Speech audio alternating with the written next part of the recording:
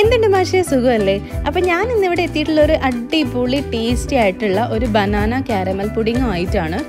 Sweet ഇഷ്ടപ്പെടാത്തവരായിട്ട് ആരും ഉണ്ടാവില്ലല്ലോ. അപ്പോൾ ഇത് വളരെ എളുപ്പത്തിൽ ഉണ്ടാക്കാം. പഴത്തിൻ്റെയൊക്കെ കാലമല്ലേ. അപ്പോൾ ഇതെങ്ങനെ ഉണ്ടാക്കുന്നത് നമുക്ക് നോക്കാം. അപ്പോൾ ഇതിലേക്ക് വേണ്ടിയിട്ട് ഞാൻ അടുപ്പത്തേക്ക് ഒരു ചായപാത്രം വെച്ചിട്ടുണ്ട്. അതിൽ ഞാനൊരു 250 ml പാൽ ഒഴിച്ച് വെച്ചിട്ടുണ്ട് കേട്ടോ. ഇനി ഞാനതിലേക്ക് ഒരു 4 ടേബിൾ സ്പൂൺ പഞ്ചസാര കൂടി ഇട്ട് കൊടുത്തിട്ടുണ്ട്. അപ്പോൾ ഇത് ഒരുപാട് മധുരം ഉണ്ടാവില്ല, കറക്റ്റായിരിക്കും. നിങ്ങൾക്ക് ഇനി കുറയ്ക്കണമെങ്കിൽ കുറയ്ക്കാം, കൂട്ടണമെങ്കിൽ കൂട്ടാം കേട്ടോ. ഇത് നന്നായിട്ടൊന്ന് ഇളക്കി കൊടുക്കുക. പാല് നന്നായിട്ട് തിളയ്ക്കാൻ പാടില്ല. പഞ്ചസാര ജസ്റ്റ് ഒന്ന് അലിഞ്ഞ് പാല് നന്നായി ചൂടായി വരാനേ പാടുള്ളൂ. തിളയ്ക്കുന്നതിൻ്റെയൊക്കെ തൊട്ട് മുമ്പിലുള്ള സ്റ്റേജ് ഉണ്ടല്ലോ, ഇങ്ങനെ സൗണ്ട് വന്ന് തുടങ്ങുന്ന ഒരു സ്റ്റേജ്, ആ ഒരു സ്റ്റേജ് ആകുമ്പോൾ നമുക്കിത് ഓഫ് ചെയ്യാം. ഇപ്പോൾ ഇത് കറക്റ്റായിട്ട് ആയിട്ടുണ്ട്. ഞാനിതൊന്ന് ഓഫ് ചെയ്തിട്ട് തണുക്കാൻ വേണ്ടി മാറ്റി വയ്ക്കുകയാണ്. ഇനി ഞാനിതിലേക്ക് ഒരു 2 മുട്ട എടുത്തിട്ടുണ്ട്. ഇത് നന്നായിട്ടൊന്ന് മിക്സ് ചെയ്യണം കേട്ടോ. ഞാനൊരു ഫോർക്ക് വെച്ചാണ് മിക്സ് ചെയ്യണേ. അപ്പോൾ ഇതിങ്ങനെ മിക്സ് ചെയ്യാനേ പാടുള്ളൂ. നന്നായിട്ട് അടിച്ച് മിക്സ് ചെയ്യരുത്. ഇത് നന്നായിട്ട് പതഞ്ഞ് വരാൻ പാടില്ല. പതുക്കെ സ്ലോ ആയിട്ട് വേണം ചെയ്യാൻ.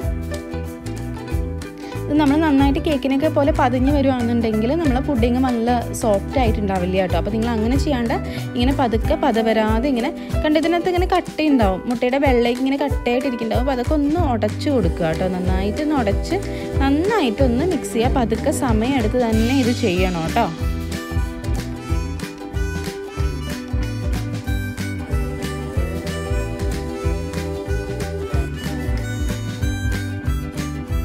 ഇപ്പോൾ ഇത് നന്നായിട്ട് മിക്സ് ചെയ്തിട്ടുണ്ട്. അത് നമുക്ക് മാറ്റി വയ്ക്കാം. ഇനി ഞാൻ കാരമൽ ഉണ്ടാക്കാൻ വേണ്ടി ഒരു ചട്ടി എടുത്തിട്ടുണ്ട്. അതിലേക്ക് ഞാൻ വീണ്ടും ഒരു 3.5 ടേബിൾ സ്പൂണോളം ഞാൻ പഞ്ചസാര എടുത്തിട്ടുണ്ട്. അപ്പോൾ അത് ഒന്ന് നമുക്ക് കാരമലാക്കി എടുക്കണം. അപ്പോൾ ഇതിലേക്ക് വേണ്ടിയിട്ട് ഞാനൊരു 1.5 ടേബിൾ സ്പൂൺ വെള്ളം ഒഴിക്കുന്നുണ്ട് കേട്ടോ. അപ്പോൾ ഇത് നമ്മളെ കാരമൽ ഒരുപാട് കട്ടിയാവാതിരിക്കാൻ വേണ്ടിയിട്ടാണ് ഞാൻ വെള്ളം ഒഴിക്കുന്നത്. നോർമലി ഞാൻ വെള്ളം ഒഴിക്കാറില്ല. ഇതിനു മുമ്പ് ഞാൻ ചെയ്ത പുഡിങ്ങിൽ വെള്ളം ഒഴിച്ചിട്ടുണ്ടായില്ല. അപ്പോൾ ഇത് പഞ്ചസാര വല്ലാണ്ട് കട്ടിയാവാതിരിക്കാൻ വേണ്ടിയിട്ടാണ് കേട്ടോ. അപ്പോൾ ഇതിങ്ങനെ ഇളക്കി കൊടുക്കുക. ഒരു തവി വെച്ച് നന്നായിട്ട് ഇങ്ങനെ ഇളക്കി കൊടുക്കുക. അപ്പോൾ ഇതിൽ കട്ടയൊക്കെ ഉണ്ടാവും, പേടിക്കണ്ട. അതൊക്കെ ചൂടാകുമ്പോൾ അലിഞ്ഞ് വന്നോളൂ കേട്ടോ.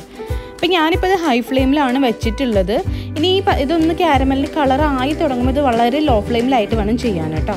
അപ്പോൾ ഇതിലേക്ക് വേണ്ടി ഞാനൊരു 3 ചെറിയ പഴമാണ്, വളരെ ചെറുതായിരുന്നു, അതുകൊണ്ടാണ് 3 എടുത്ത് അതിങ്ങനെ റൗണ്ടാക്കി കട്ട് ചെയ്ത് വെച്ചിട്ടുണ്ട് കേട്ടോ. നിങ്ങൾ വലിയ പഴമൊക്കെ ആണെങ്കിൽ 1 എടുത്താൽ മതി.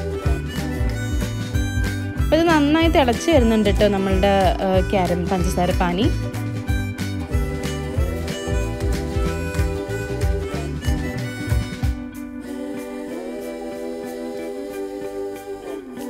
ഇപ്പോൾ കണ്ടത് ഇങ്ങനെ ചെറുതായിട്ടൊന്ന് കളർ മാറി വന്നിട്ടുണ്ട്. ഇനി ഞാനിപ്പോൾ ഇത് ലോ ഫ്ലെയിമിലേക്ക് ഇടാൻ പോവുകയാണേ.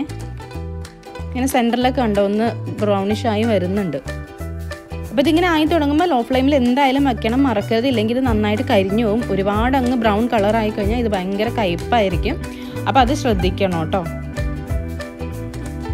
ഇതും കുറച്ച് സമയം എടുത്ത് തന്നെ ചെയ്യേണ്ട കാര്യമാണ്. ഇല്ലെന്നുണ്ടെങ്കിൽ ഇത് ജസ്റ്റ് നന്നായിട്ടൊന്ന് കളർ മാറിയാൽ തന്നെ നമുക്ക് അറിയാൻ പോലും പറ്റില്ല. പക്ഷെ നമ്മൾ പുഡിങ് കഴിക്കുമ്പോഴായിരിക്കും നല്ല കയ്പ്പായിരിക്കും പുഡിങ്. അപ്പോൾ വളരെ സൂക്ഷിച്ച് വേണം നമുക്കിത് ചെയ്യാൻ. ബിക്കോസ് ഇതാണല്ലോ നമ്മുടെ ബേസ് എന്ന് പറയുന്നത്. കണ്ടോ ഇങ്ങനെ കളർ മാറി എല്ലായിടത്തും ഇങ്ങനെ വരുന്നുണ്ട്. അപ്പോൾ ഇന്ന് ഒന്ന് മിക്സ് ചെയ്ത് കൊടുക്കുക, എല്ലായിടത്തും സെയിം കളറായിട്ട് വരാൻ വേണ്ടിയിട്ട്.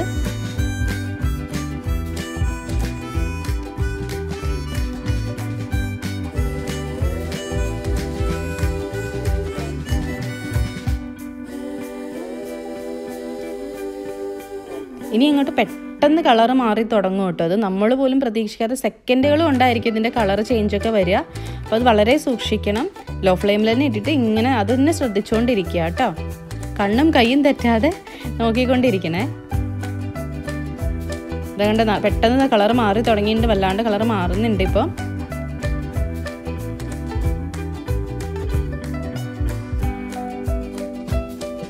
ഇച്ചിരിയും കൂടെ കളർ വരാനുണ്ട്.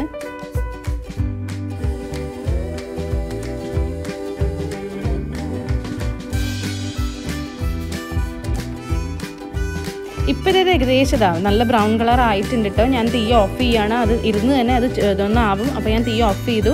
ഇനി ഞാൻ പെട്ടെന്ന് തന്നെ നമ്മൾ പുഡിങ് ഉണ്ടാക്കാൻ വെച്ചിട്ടുള്ള പാത്രത്തോട്ട് ഇത് ഒഴിക്കുകയാണ് കേട്ടോ.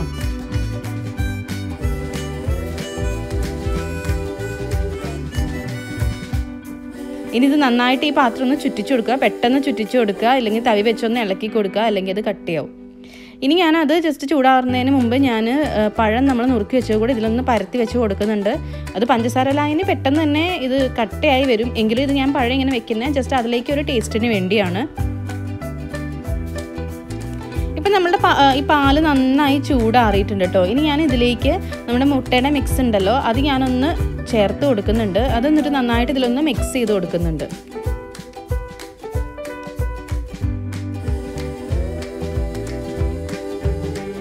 നന്നായിട്ടൊന്ന് മിക്സ് ചെയ്ത് കൊടുക്കുക. ഇത് എല്ലായിടത്തേക്കും ഒന്ന് എത്തിക്കിട്ടാൻ വേണ്ടിയിട്ടാണ് കേട്ടോ. അതും ഞാൻ പറഞ്ഞ പോലെ അടിച്ച് മിക്സ് ചെയ്യരുത്, പത വരാൻ പാടില്ല. നന്നായിട്ടൊന്ന് മിക്സ് ചെയ്ത് കൊടുക്കാനേ പാടുള്ളൂ.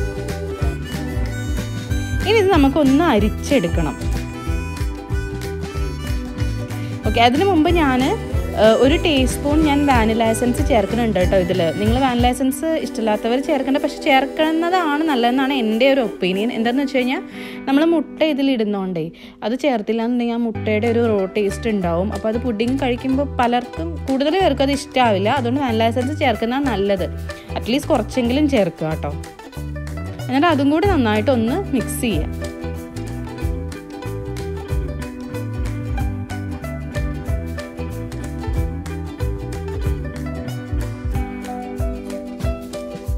ഇപ്പം കണ്ട ഇങ്ങനെ കട്ടകൾ കാണാം, ആ മുട്ടേൻ്റെ വെള്ളം ഇങ്ങനെ കട്ടയായി നിൽക്കുന്നത് കാണാം. അപ്പം നമുക്കതൊന്ന് അരിച്ചെടുക്കാം കേട്ടോ. അപ്പം ഞാനൊരു ബൗളിലേക്ക് ഞാൻ അരിപ്പ വെച്ചിട്ടുണ്ട്. ഞാൻ അതിലേക്ക് ഇത് ഒഴിക്കുകയാണ് അരിച്ചെടുക്കാൻ വേണ്ടിയിട്ട്.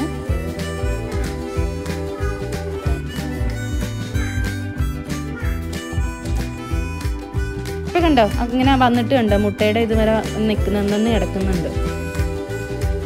അപ്പം അത് മാറ്റാം. ഇപ്പം ഞാൻ പാലിലേക്ക് നോക്കുമ്പോൾ വീണ്ടും അതിൽ കട്ടകൾ കാണാൻ ഞാൻ ഒന്നും കൂടെ അതൊന്ന് അരിച്ചെടുക്കുന്നുണ്ട് കേട്ടോ. അപ്പം ഞാൻ വീണ്ടും അത് അരിച്ചെടുത്തിട്ടുണ്ട്. ഇനി ഞാനിത് നമ്മൾ മാറ്റി വെച്ചിരിക്കുന്ന ഈ പഴം വെച്ചിരിക്കുന്ന ഈ ഒരു കാരമലിൻ്റെ കൂട്ടിലോട്ട് ഒഴിക്കുകയാണ്. ഇതിങ്ങനെ ഒഴിക്കുമ്പോൾ നിങ്ങൾ വിചാരിക്കേണ്ട പഴം താഴെ ആയിരിക്കുന്നു, പക്ഷേ പഴം മേളിലാണ് ഉണ്ടാവുക. ഇതിൻ്റെ ഇടയ്ക്കൊക്കെ ആയിട്ടാണ് കേട്ടോ പഴം ഉണ്ടാവുക.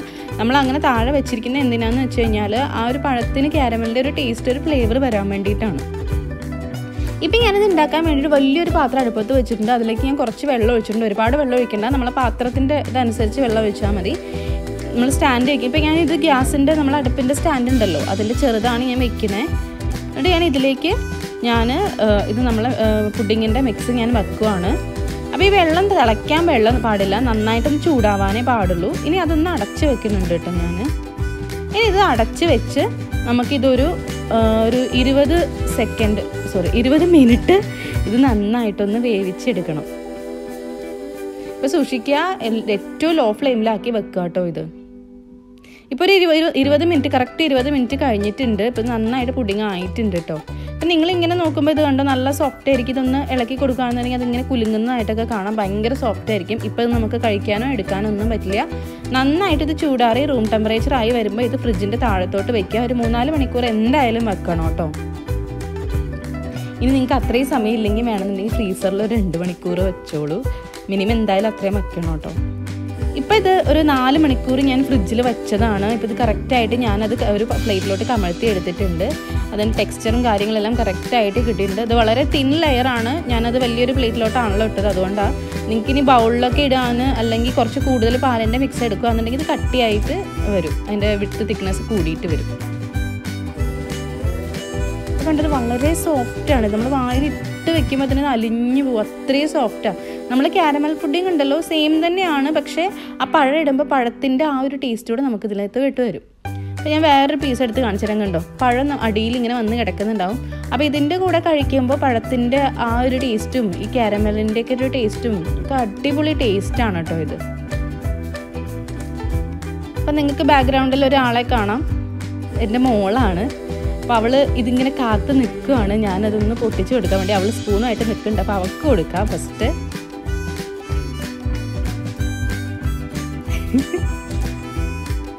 അവൾക്ക് ഒരുപാട് ഇഷ്ടമാണ്, കുട്ടികൾക്കൊക്കെ ഒരുപാട് ഇത് ഇഷ്ടമാവും. എല്ലാവരും വീട്ടിൽ ട്രൈ ചെയ്യുക, നിങ്ങളുടെ ഫ്രണ്ട്സൊക്കെ ആയിട്ട് ഷെയർ ചെയ്യുക. അപ്പോൾ ആദ്യമായിട്ട് ഈ ചാനൽ കാണുന്നവരാണെങ്കിൽ ഒന്ന് സബ്സ്ക്രൈബ് ചെയ്യൂ കേട്ടോ. എന്നിട്ട് താഴെ കാണുന്ന ബെല്ലൈക്കൺ കൂടി ഒന്ന് പ്രസ് ചെയ്യണേ നോട്ടിഫിക്കേഷന് വേണ്ടി. അപ്പോൾ താങ്ക് യു ഫോർ വാച്ചിങ്.